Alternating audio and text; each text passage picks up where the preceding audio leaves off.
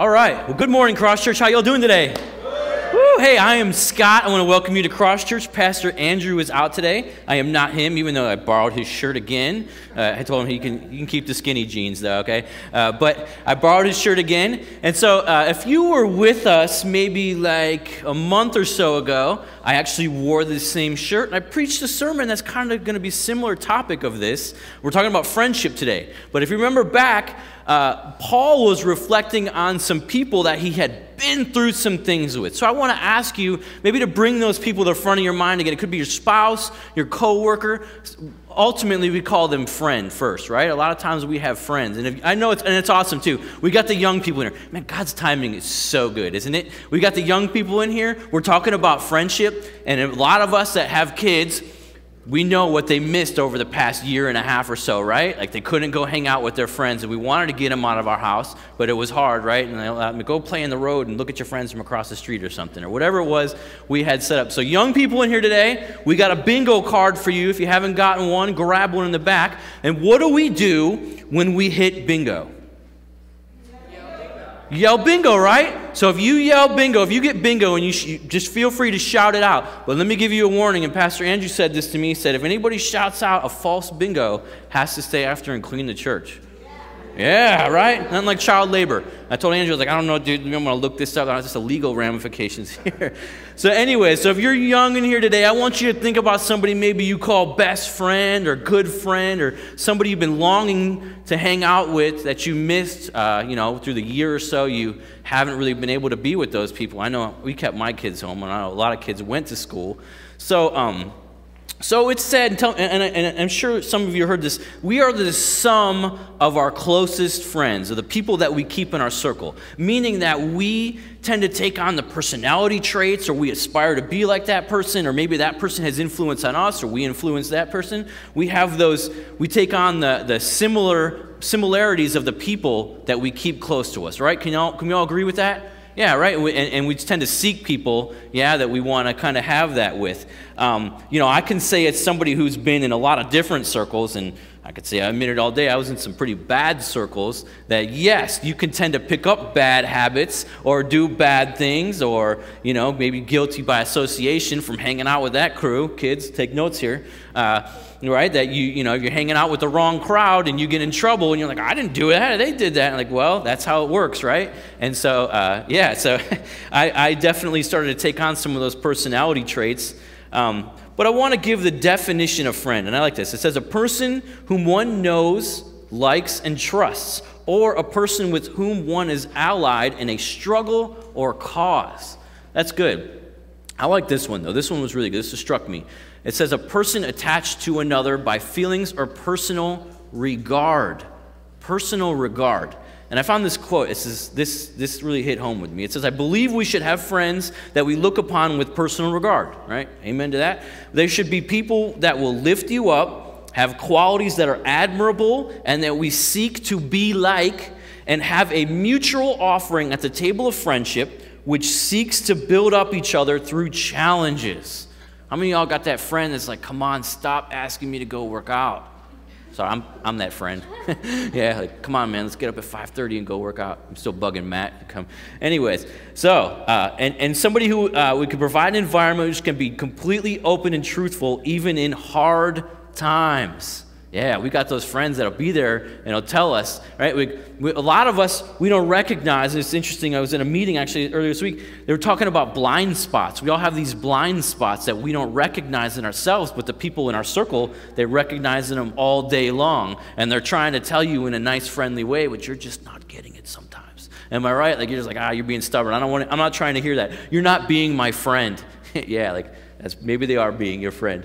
But one thing I know, and I want to kind of lay a little groundwork here, is that misery loves company. Am I right?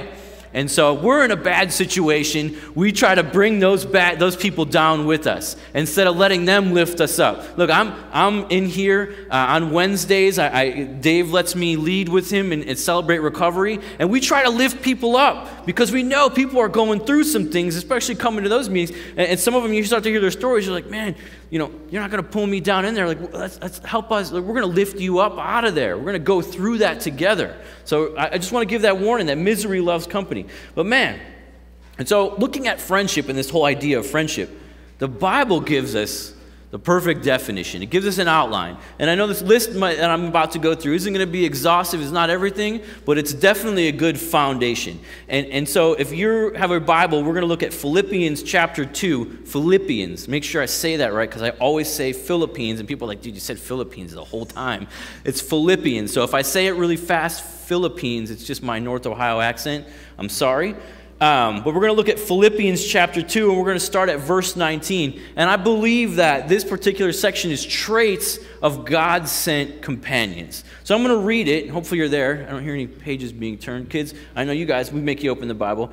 So starting at verse 19, it says, "But I hope in the Lord Jesus to send Timothy to you shortly, so that I also may be encouraged when I learn of your condition. For I have no one else of kindred spirit who will genuinely be concerned for your welfare. For they all seek after their own interests, not those of Christ Jesus. But you know of his proven character, that he served with me in the furtherance of the gospel like a child serving his father. Therefore I hope to send him immediately as soon as I see how things go with me. And I trust in the Lord that I myself will be coming shortly." I love Paul's hope that he can get back and out of this situation, out of prison. Remember, he's writing this from prison, and he wants to get back to doing the things, wants to get back to the people and being amongst the people. So the first point is that Paul makes here is to be of kindred spirit. Now, what does that really mean? It means that the two, they knew each other so well. How many of you can raise your hands, how many of you got a friend, or it could be anybody, but at least they're your friend, that like can finish your sentences? Right? Like hopefully like more of us. You probably do, you're just not letting them finish, right? Maybe you talk a lot. You're like, oh, let me finish that sentence for you. Or you know, they know what you're thinking. They know by the look on your face, like, oh man, I know what he's thinking right now. Dude. Right? I mean, we all got probably somebody in our life that we've done enough life with to know, like, man, that person knows what I'm thinking. But be of kindred spirit, right? I can say from my personal example, remember, like, I think friendship is a good foundation. It's my spouse, my wife, Janae. Like, being a parent is hard, yeah? You guys can amen to that all day long. Your kids are in here, they know they're difficult. My kids are in here going, yep, I see him shaking his head over there. Being a parent is hard. And so sometimes my kids will go and they'll ask my wife, like, hey, can I do this? And she'll tell them no. And what are they going to do? Who do they go ask next? They go ask Dad, right? Like, Dad, can I do this? And like, man, Mom just said that. Like, I won't say no, but I'm going to tell them why no. And they're like, oh, Mom just said that, right? But I think that's definitely a force to reckon with in marriage or being parents together. But, in life together as friends, as you go through things, to be able to finish each other's sentences or know what each other are thinking. Or you go and you talk to one person and like, man, you tell them this or you give them advice and they hear the same. There's nothing like hearing the same advice from multiple people, right? It's just crazy. I know my mom's in here too, so I'm just gonna. But parents, like our parents, like an older generation, they never want to take your advice as being their kids, right? They always want to listen to somebody on the news or like I read in the Wall Street Journal it says this. Or like, man, we've been trying to tell you that for years. You know what I mean? Like what? Come on, like, why don't you listen to me? But they hear advice from multiple places, the same thing. And finally they go, oh, okay, now I'll listen. So keep giving good advice. Hopefully they'll listen one of these days. And the same goes with your kids. I swear, my kids, they don't listen to anything I say, and I can't wait until they're like mid-20s, early 30s where life goes, hey, man, like, oh, man, I remember you telling me that, Dad, back in the day, and I never listened. I should have listened to you. Like, what the greatest compliment a parent could get is your kids come to go, I should have listened to you. And then it'll never happen. I mean, am I right? Anyways, all right, so let me move on because I'm going to get caught in the weeds on that one. Point 2 is genuinely be concerned for your welfare. Timothy was always thinking of others, right? Like because Timothy really was on mission. And so he was always thinking of others, thinking of their spiritual growth. How could they, how could we see help them see their blind spots so where they can grow past this or get past that certain situation so they can make a contribution, so they can join the church, so to grow in unity of faith, right? To grow up in Christ Jesus, right? And so Timothy was always genuinely concerned for their welfare and how they can move on. And a lot of times that was a sacrificial means for Timothy, for others to serve others. And I think that the greatest trait for Christianity, for Christians, and I always take this from biblical manhood, definitely, the greatest trait you could start with is humility. Yeah, I mean, Jesus was the model of humility for us. The greatest trait you can start with is humility. And I love this. It says here that the sacrifice is the icing on the cake for humility. And that's just serving others, considering others' needs above yours, always wanting to serve them. And man, how many of you can enjoy somebody that has humility in your life? Right? Like, yeah, right? Like, nobody wants a selfish person around all the time. Let's be honest here. Like, you're always looking to do something for yourself and not other people. Like, nobody wants that person in their life, and that's a hard person to have in your life. So humility is really the opposite of that. And it was interesting. I was listening to something, and actually this point is further down. Being double-minded. How many of you ever heard double-minded? You've been in the church for a while. Double-minded is really the antithesis of humility, right? It's like almost the opposite. Yeah, like you're self-serving. You're always looking for yourself. And yeah, I jumped ahead, but again, that brings up the point that Timothy was of single mind. Okay, Timothy was focused on the mission. Timothy always knew what the path was ahead. He was working with other people to know the path and keeping focus and not letting the world really bleed into that. And James 1, I love this. It speaks of a double-minded person, okay? And James 1 starts off with having this perseverance through trials and having faith in God through the hard times and asking God for wisdom. But he writes this. He says, one who doubts is like a wave of the sea, blown and tossed by the wind. That person should not expect to receive anything from the Lord. That hurts. Such a person is double-minded and unstable in all they do. So when you think of double-minded, I want you to think about this. Double-minded is essentially leaving yourself out. When things get hard, you go, you know what? I have an escape route. I don't have to do that. I'm just going to go do this. And God's going to put you through some hard times in life, isn't he? He's going to go, man, I want you to go do this. I want you to go start this. I want you to go talk to this person. And you go, nah, I don't want to go over. Like, I don't want to go to my neighbor's house. They just got a big angry dog, and they're going to bark and bite me or something, right? Like these excuses, which, okay, it's better to be safe, obviously, but there's certainly a way to reach your neighbor. I'm that neighbor that's just got the big angry dog. But I want to say this, is that if you want to avoid being double-minded, the best practice is to take quit off the table. Okay, examine your no and think through if they are just excuses. Okay, perhaps a lack of faith, or maybe you just don't feel like it. Man, who wrote that? Whew, that one hit home for me right there. The Bible says make your yes be yes and your no be no, right? Like make sure that you're saying, and when I think about that, I think about why am I saying yes? What's the mission? How am I going to say yes to this? And what am I sacrificing to say yes to this? Or why am I saying no to this? A lot of times our no's are because of excuses, we don't feel like it, or maybe you don't see how you can make a contribution to that.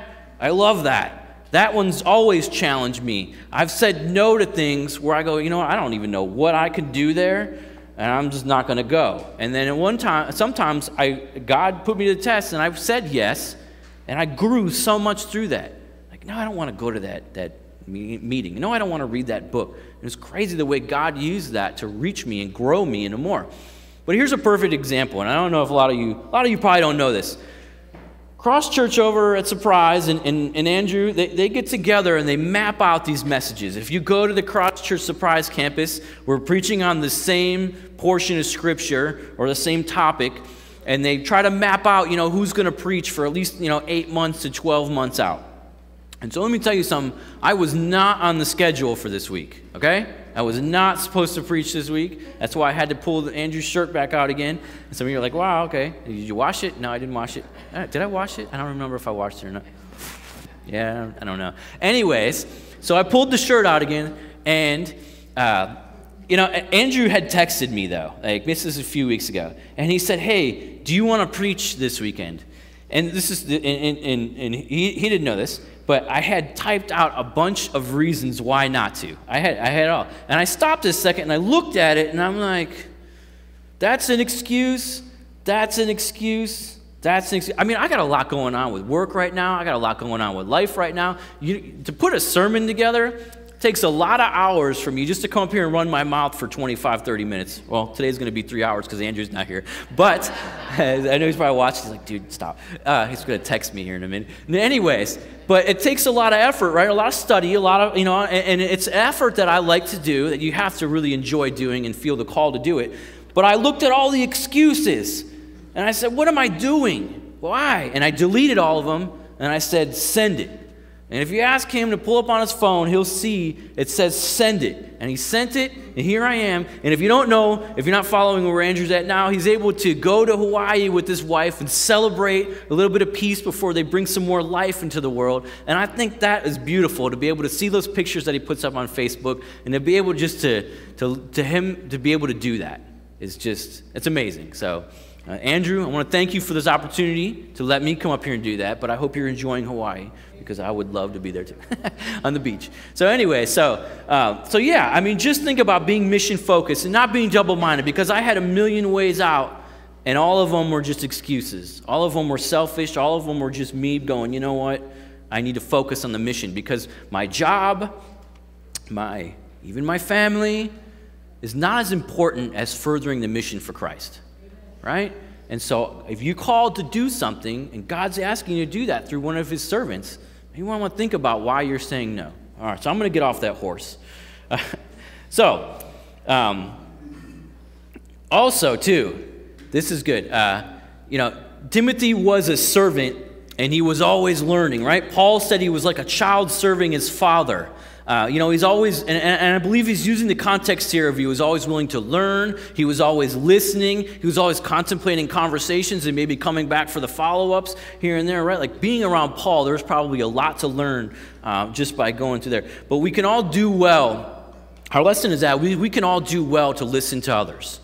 Yeah, I mean, listening is becoming few and far between these days. With social media, everybody wants to just shout and put their point of view out there, or find like-minded point of views where you get caught in this loop of just constantly thinking of the right thing because you found 10 or 15 other people thinking the right thing, and you're never really examining it to go, man, or listening to the counter-argument because feelings, yeah? There's a lot of feelings on Twitter, Facebook, Instagram. There's a lot of feelings, and we would be well to just listen to the counter examples, listen to what other people are saying. It's interesting. There's something to learn from everybody. Am I right? Like, you could learn something by listening to an idiot. Let's just be honest here. I mean, this person, like, I can't even listen to this person today. But just listen to him.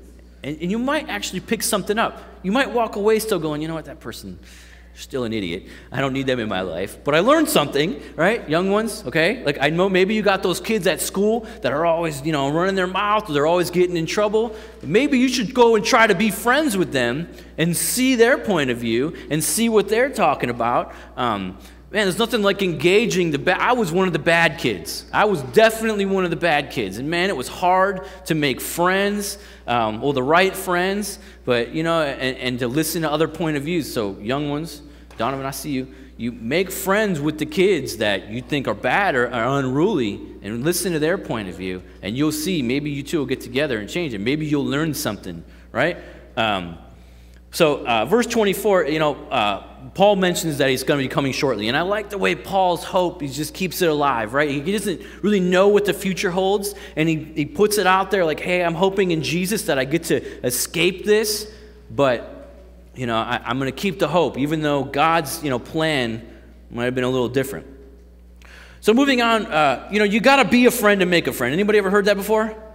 Yeah, right. You got to be a friend. A lot of times we got to be a friend first. And this guy Epaphroditus, he was definitely being a friend. And before we move on to verse 25, I want to give a little background here. Obviously, Paul was in prison. Okay, he was held up against his will. He was able to get this letter, but the church, they found out that Paul was in prison, and they knew Paul. Paul was the guy who said, if a man wants to eat, he's got to work, right? How's that work? If a man is unwilling to work, he shall not eat. That's what he wrote in 2 Thessalonians. And so they knew, like, oh man, he must need money now, because here he is, he's tied up, he can't get out and work, he can't get out and do all the Paul things that he does. So let's send him some money. And historically, I found that there's people that think he was in 3 different prisons, or 3 different locations. He was in a Roman prison, but he was in 3 different locations. And I think the closest prison that Paul could have been in was about 1,000 miles away. I'm thinking to myself, 1,000 miles. Okay, you guys, like, there's no planes, there's no trains, there's no automobiles, there's no John Candy, there's no none of that, right? Okay? Does anybody get that? Like, am I just old? You back there? Yeah, all right. Right? You know, selling the shower rings, right, for earrings. Yeah, that was the best movie ever. Anyways, so there, like, he had to walk. Okay, I was still trying to wrap my head around this. Epaphroditus had a bunch of money to take to Paul to walk 1,000 miles. Maybe he had some people with him, but it probably wasn't the safest place, the safest journey to go, yeah? And so they got wind that somebody must have went back, because during the journey, Epaphroditus got sick. So somebody must have went back to the church and told him that, right? And so it couldn't have been easy. Like it says deathly ill, all right? Deathly, like that's pretty bad to be on that journey with money, fall deathly ill, all right? I'm still trying to wrap my head around carrying all that money, so like that's being a friend. So picking up at verse 25, but I thought it necessary to send you Epaphroditus, my brother and fellow worker and fellow soldier, who is also your messenger and minister to my need, because he was longing for you all and was distressed because you had heard he was sick. Has anybody ever been accused of brother, soldier, worker, messenger, minister of need? Anybody ever accused you of that? And your friends, like maybe someone was like, maybe brother, right? That's being a friend big time. Like, that's an awesome example of being a friend, where he's like, man, Paul's like, this guy's a soldier. Like, he's just willing to do for the mission, and help further things, and he's just bringing me money to help me and my cause. That's awesome. So you can clearly see Epaphroditus was definitely dedicated, okay, to be able to make that journey. Maybe he was in good shape too. Maybe he got up early, Matt. You know what I mean? Guy worked out, right? It's all right. We'll get there. But maybe he got up, he did a lot of push-ups and sit-ups and squats. Anyways, but to make that journey couldn't have been easy. But Paul felt it necessary to send him back. And you're probably thinking like I did, okay, wait a minute. He just got here. He almost died getting here. And now you want to send him back? Because Paul was thinking of the greater good. Paul was thinking about godly fellowship. Paul wanted to get him back because he knew. You ever had a loved one or somebody in the hospital who, like, you're not really sure of the prognosis. You're not really sure of the outcome, right? Like, you're thinking this is it for him. Doesn't life kind of stop, right? Like, normally life just kind of goes on pause. And you're like, you go to work, you kind of go through the motions. You get up in the morning, like, you're hard-pressed to even brush your teeth, right? Because you're really worried about that loved one. And you kind of let life's mission just kind of be on pause for a minute. And that was why Paul was in such a hurry to send him back, because he knew that the church there at Philippi, they were doing some things, but they were probably more concerned about one of their own and going, hey, we want to know about this guy, and maybe they're missing out on the mission. All right, so verse 27, for indeed he was sick to the point of death, but God had mercy on him, not only on him, but also on me, so that I would not have sorrow upon sorrow. Therefore I have sent him all the more eagerly, so that when you see him again, you may rejoice and be less concerned about, I may rejoice and be less concerned about you. There's Paul saying, like, I don't want to worry about you. I don't want to worry about you forsaking the mission right now because you're worrying about Epaphroditus. And Epaphroditus is an awesome guy, and God had mercy on him because he kept him here to keep the faith and to go on mission and to find more people to tell about Jesus. But he also on me because I don't want to have to deal with the loss and the hurt of losing somebody like that. Right? Like, you see the way it all kind of works together? Like, God uses all of us as the church, and when we're worried about one another, that kind of slows the mission down, doesn't it? And so we want to all pray for each other. We want us all to be healthy. We should all be getting up at 5:30. I'm just kidding. No, but, right, but, we all want to be healthy together to be on mission, yeah? So remember, think about that next time. And, I mean, life's going to come, right? We're all going to get sick. We're all one day closer to death. Yeah, I mean, I know I am, and no matter how hard I try to hold it off, but man, when you're mission focused, you don't worry about that. God's got that taken care of.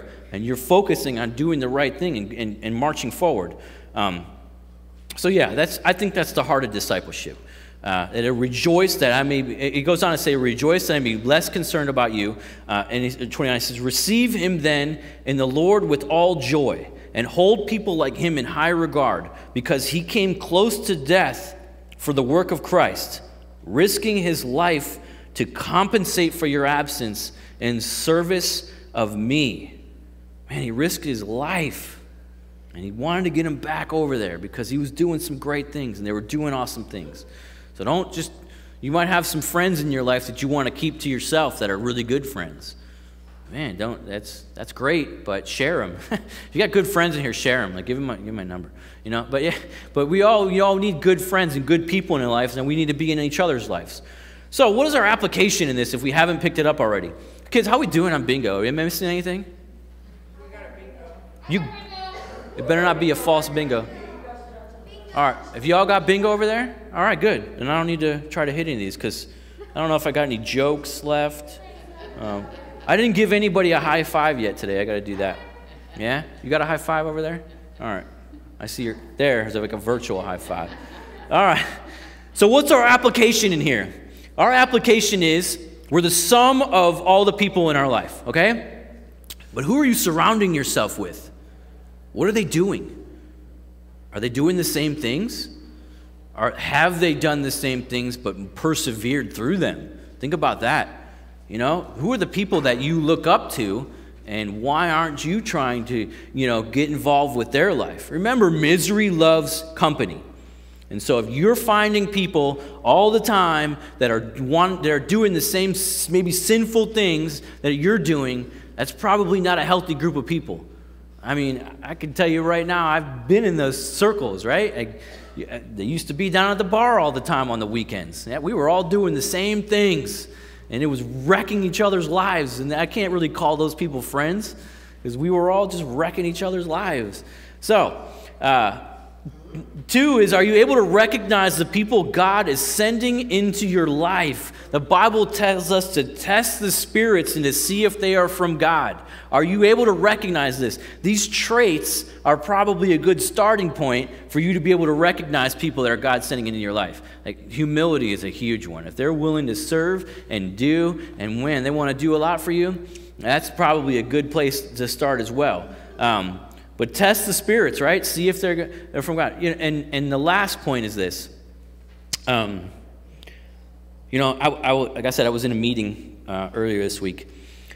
And the leader had opened it up with, on a scale of 1 to 10, how loyal are you? How loyal are you? And I sat there and I was like, man, I have a million answers for that, but I don't know what the right answer would be. How loyal am I? Like, I never even ask myself that.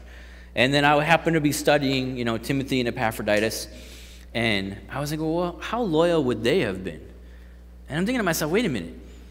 They would have said 10, right? They would have said, I'm all in. I'm all in, Paul. I'm all in on this mission. What do you mean, how loyal am I? I can't imagine anything less. And I want to ask you, how loyal are you? I mean, think about this. Like, maybe we have some relationships, or maybe some things we're doing, or maybe we're part of some ministry efforts here that we're not giving 100% of ourselves. And I got to ask you, why not? What are you reserving it for? What are you hanging on to it for? What's that Foo Fighters song? Somebody getting the best of you, right? Like, anybody? Yeah? No? Come on, I'm not that old. Y'all listen to Foo Fighters, right? Yeah, I see I got one back there. Anyways, who's getting the best of you, though? Who are you saving it for? Why don't you just throw it out there? And so I started really thinking about this, and I go, wait a minute. Let me find a place where Jesus gave about 80%. Let me try to find somewhere Jesus said, you know what, I'm not going to give all my effort to that. I'm just going to kind of, just hang around. And I couldn't find anywhere. I couldn't find anywhere where Jesus did that in the years that he was on earth. So let me read Luke chapter 9 for you before we close. And I think this is Jesus' way of saying, hey, I want all, 100% of you. Give 100% daily. Starting at verse 23, it says, and he said to all, if anyone would come after me, let him deny himself and take up his cross daily and follow me. For whoever would save his life will lose it. But whoever loses his life for my sake will save it. For what does it profit a man if he gains the whole world and loses or forfeits himself? That's all in. I don't know any other way to be all in. For the church, for the mission, for believers, non-believers, your neighbor with the angry dog. I believe that's what Jesus is calling us to do, is to be all the way up 100 all the time. Let's pray.